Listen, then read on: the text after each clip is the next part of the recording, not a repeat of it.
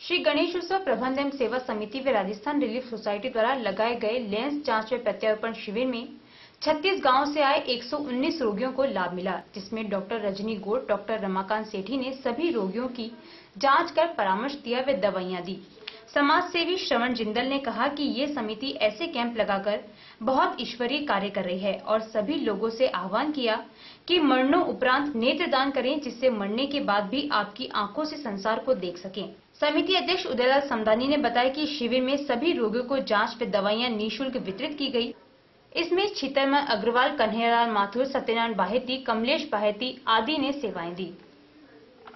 जो प्रबंध सेवा समिति द्वारा एक आंखों का शिविर हर माह की 5 तारीख और 20 तारीख को होता है। मुझे इस शिविर को देख के एक बहुत बड़ी बात आती है कि ऐसे शिविर में भीलवाड़ा जिले के अलावा बाहर के जिले के लोग आ रहे हैं और इस वक्त हम जब अगस्त महीने के अंदर सब खेती में लगे रहते हैं, लेकिन सैकड़ों की तादाद में व्यक्ति उलट के आ रहे हैं। मैं जिला वासियों, नगर वासियों से आह्वान करता हूँ कि अधिक से अधिक इस हर माह की 5 तारीख और 20 तारीख को आकर अपनी आंखों को स्वच्छ रखें। निःशुल्क ऑपरेशन होते हैं, कोई इसमें पैसा नहीं लगता है।